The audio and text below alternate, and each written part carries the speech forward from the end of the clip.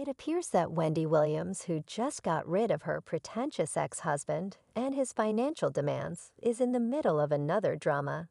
And this time it seems like her longtime beef with the rapper scene, Kamza Kapady, is rumors have it that Diddy plans to destroy Wendy for some secrets she spilled about him, and doesn't even mind going physical on the former TV host like he did in the past. Well, let's dig into the story and dig out what Diddy is trying to hide so well. Hi everyone, and welcome back to Celeb Live channel. I keep my eyes on the most scandalous events in show business and always bring you the hottest updates.